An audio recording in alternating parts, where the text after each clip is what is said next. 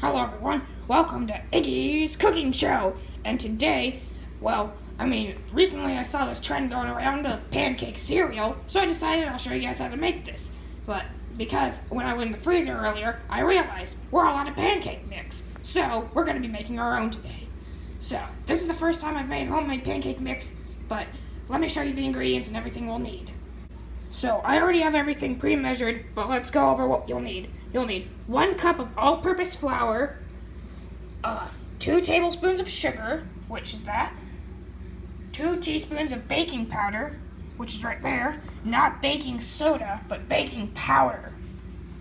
Then you're going to need half a teaspoon of salt, which is in there, 1 cup of milk, make sure it's room temperature, and then 2 tablespoons of vegetable oil, an egg, and a bowl, a spatula.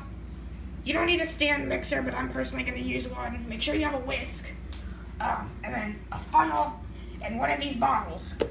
So let's get to cooking. First, we're going to need a sifter.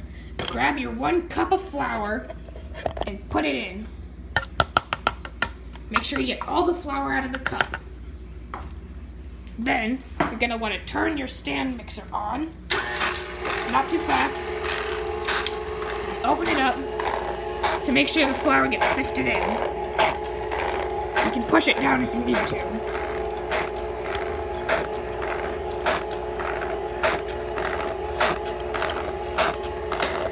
Then you're also going to add your baking powder.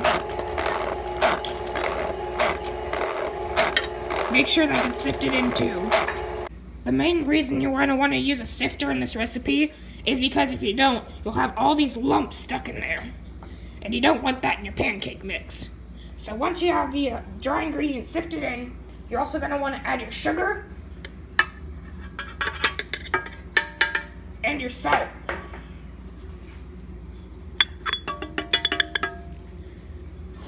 And then turn on your stand mixer and then let it mix. Let all the dry ingredients mix for a little bit. So for your next step, you're going to want to, first of all, make sure your mixer is all dried off. You can take it off too to help. Then, we're going to take the dry ingredients and we're going to put them in a separate bowl so you can put them aside. Alright, so make sure your bowl is clean. Next step. Now for the next step. You're gonna, in your stand mixer bowl, you're gonna whisk together your milk. Make sure all your milk gets in there.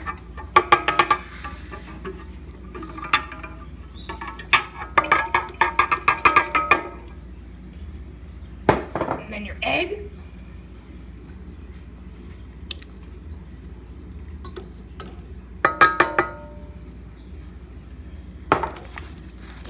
Smells good. Then, your oil.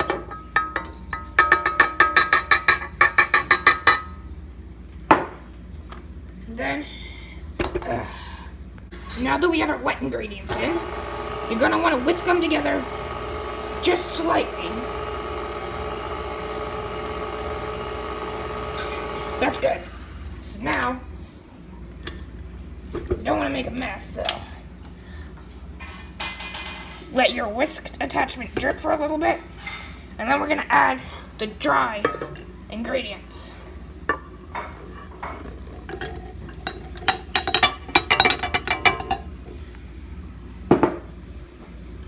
Close it up. Whisk it for a little while. You're going to want to stop every once in a while. And then you're going to take your rubber spatula, and you're going to want to move down any flour from the sides. So help it all get mixed in.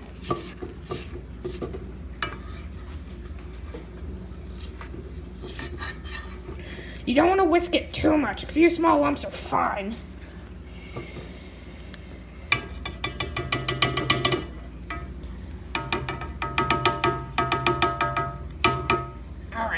we're gonna let it whisk for about 30 more seconds.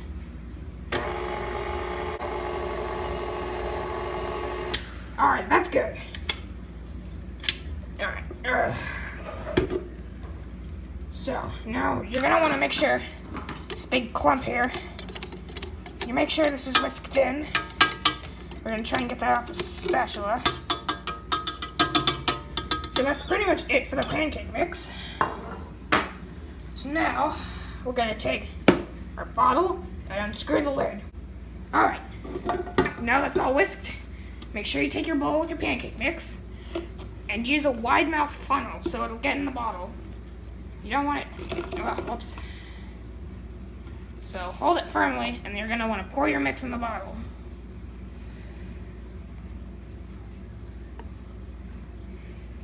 You're gonna want to make sure you keep an eye on it because you don't want it to get too full. Like my bottle is almost full, so we're gonna put a little bit in it.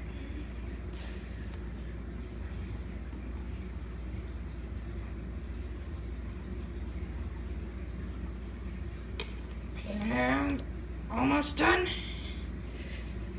Make sure you get all that little goopy bits out and done. Alright, now our pancake mix is done. But now, before we start cooking, let's take a quick commercial break. Do I really have to say it? Alright, fine. Hi, I'm Peppy Pepperoni. Are you interested in a Long John's pizza? We have a large Long John's pizza for only $9.95. $9.95? Well, that's a steal. Who are you? $9.95? That's a lifesaver. Okay, wait a minute. No one told me $9.95? That's bananas. I'm gonna have to round up these deals before they go Okay, away. wait. I think we should have gone with a theme. Football. Okay, you didn't even try.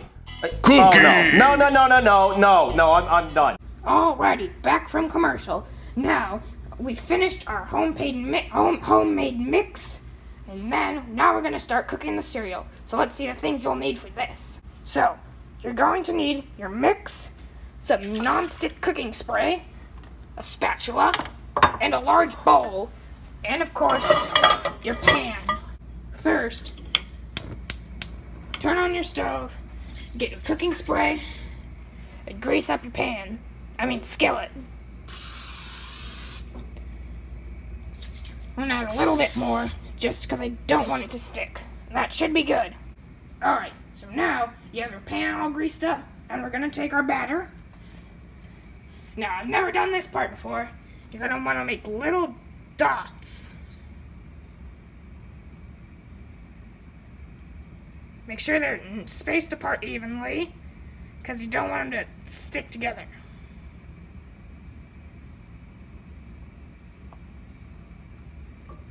Again, this is my first time doing this, so it's probably not going to look the prettiest or the best, but still should be good. You're gonna want it all over your pan.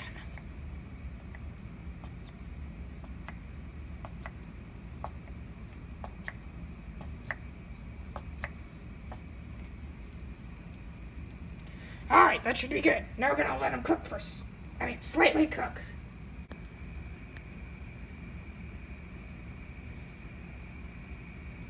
When they're cooking, you can see it sizzle from the grease. That you want to make sure it's doing that because it won't stick if it's doing that. Alright, they look almost done. So, when the last pancake you put down, the bubbles stop forming on the top. You'll know when they're ready. So when you're ready, take your spatula, and you're going to want to flip them around.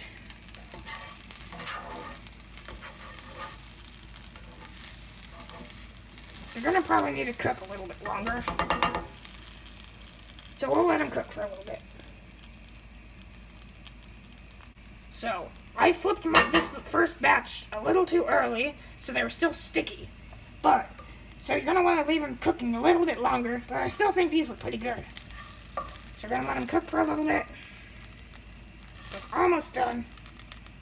Alright, so when they're done, make sure you have your bowl over here, so you can put them in. And what you're going to do, make sure you scoop them in the bowl.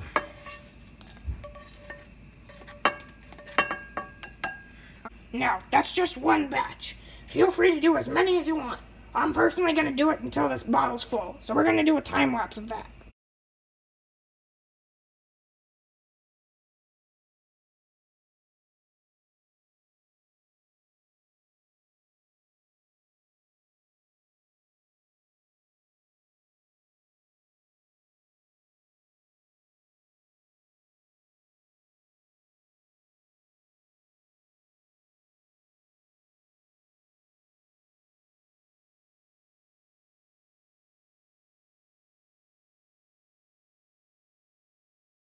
Alright, now our cereal's done. It doesn't look the best, but it's my first time making it. But they do smell pretty good. Now you can end here, but don't forget, we need toppings. Okay, so I'm going to be using whipped cream, butter, and syrup for my toppings.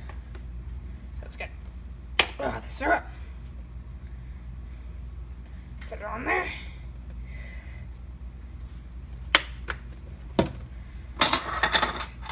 Butter.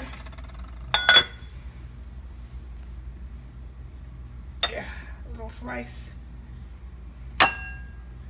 Might be too much. And put the knife in the dishwasher. And last but not least, the whipped cream. That might be a little too much. But now you're gonna want to stir it up. So I'll get some mixed around.